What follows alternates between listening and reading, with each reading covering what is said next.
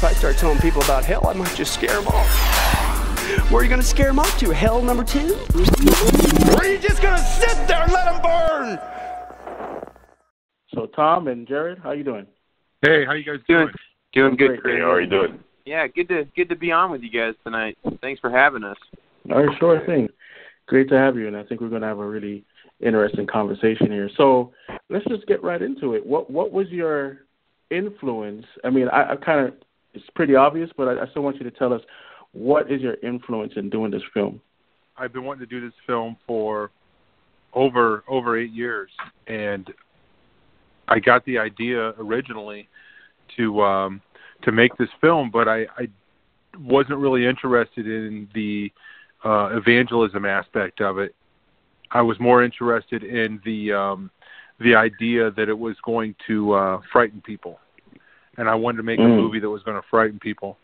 This was 8 years ago when I first discovered Russ Dizdar.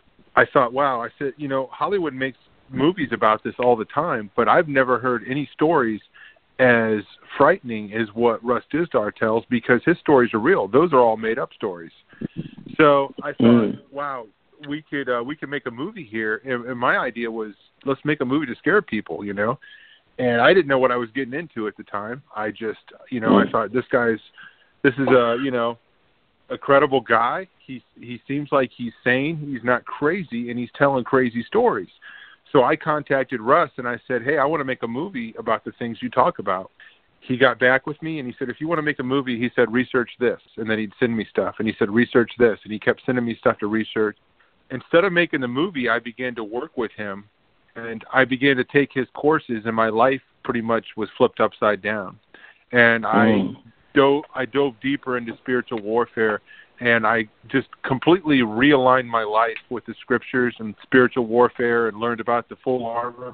All the stuff I knew, but I never had any strategy. So I really learned how to apply it to my life, and I began to overcome things in my life and began to get stronger and actually work with Russ Dizdar and go out on tours. That was never my intention, but that's what happened. And then after so many years, came back to the idea. I was like, this movie needs to get made, and I think I'm the person to do it now, because I'm the one with the experience, with Russ, seeing this stuff firsthand, and I have a little bit of knowledge of how to make a film. So after a long, long time, it happened. And it was the Lord that laid it on my heart. There's no way I could have done it. He commissioned it. He told me to do it. And I kept testing, him, and I'm like, Lord, are you sure? Are you sure you want me to do this? And he said yes. And then I would check again, and I said, are you sure? And he would say yes again and yes again. So we did it from start to finish. I got a hold of Jared, and I said, hey, I'm going to make this movie. He said, I'm going to support you. I'm going to help you do it. And we did it. And we did it with a very low amount of money, and we did it in a very quick amount of time. It was probably it was less than 9 months from start to finish, and we did it with less than $8,000 about, which is really cheap and really fast. But that's just testimony to the Lord was involved in making this film. Right. Roy? Wow, I'm amazed. So I see that the Lord had a plan all the time for your life. When you thought you were just going to make a movie, He was going to basically change your life. Right. Yeah. Amazing. You know what?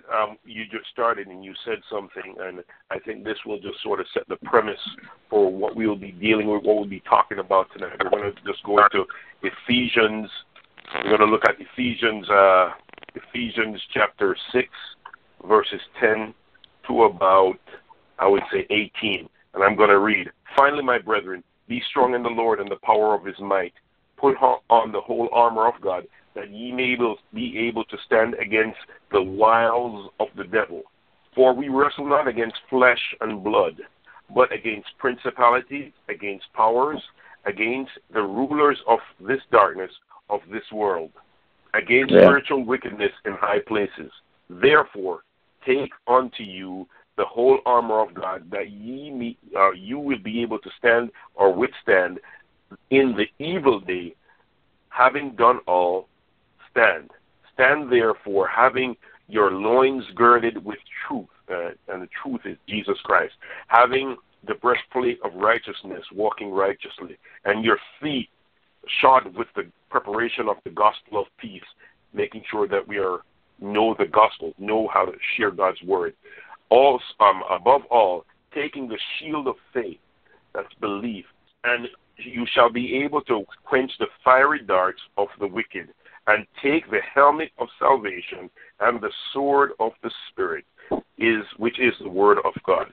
And you said something a while ago, the last part, you said, praying always with all power and supplication in the Spirit, and watching whereunto will all perseverance and supplication for all the saints.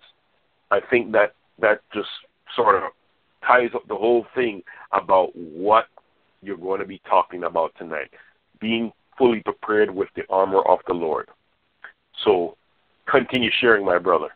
Well, no, and that scripture in Ephesians chapter 6, I mean, we could spend days just tearing that down and looking at that and analyzing it and learning so much from it. But I think about when I grew up, I started studying prophecy and started studying spiritual warfare when I was about 12 years old.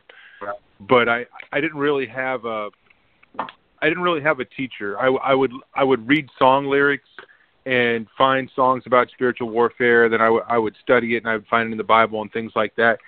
And there was always an element of fear in that before.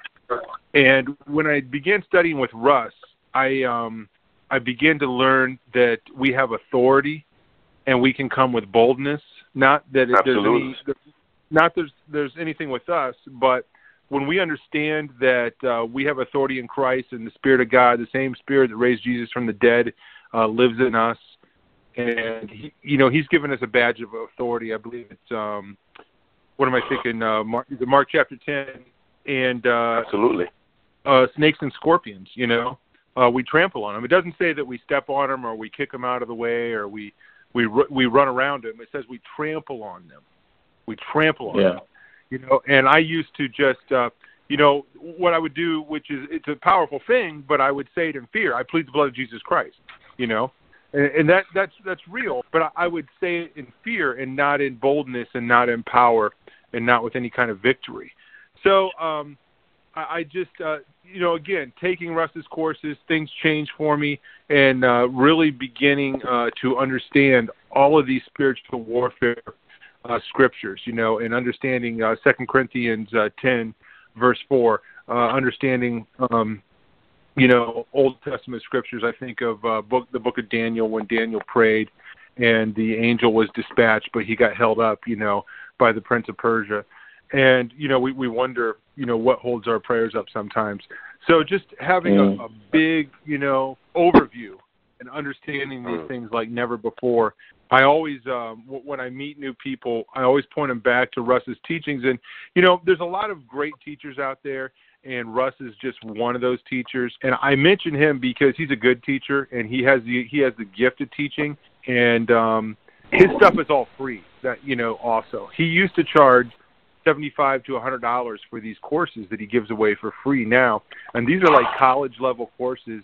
Some of them are 15 to 24 hours, and he gives notes with them. So I just mentioned that for anybody out there who's seeking, who wants to, who wants to learn more, who wants to become strengthened. The first course that I took was called Confronting the Powers. It's a free course on shatterthedarkness.net. And I took that course, and that course was a game changer for me. I went into that course as a guy who would go through life and fight the devil and pretty much get beat up all the time. And then I'd go to sleep, wake up the next day and then get my, butt kicked all day long again. But when I finished that course, I was the one kicking the butt after that. So because I learned the authority and I learned how to use the weapons, of my warfare. They're not carnal, but mighty through God to the pulling down of strongholds, casting down imaginations and every high thing that exalts itself against the knowledge of God, taking captive every thought and making it obedient to Christ. So that's the scripture that I have to have memorized because when the enemy comes at me, when he attacks my imagination, when he attacks my mind, I've got to just be able to stand on that Word of God. There's so much power in the Scripture. So I got to be able to stand on that Word of God, and I got to remind him, and I got to remind myself, this is the truth. Nothing can, can move this truth. And the weapons we fight with, are powerful. If you like our videos, don't forget to hit the subscribe button and the notification bell to get all our frequent updates.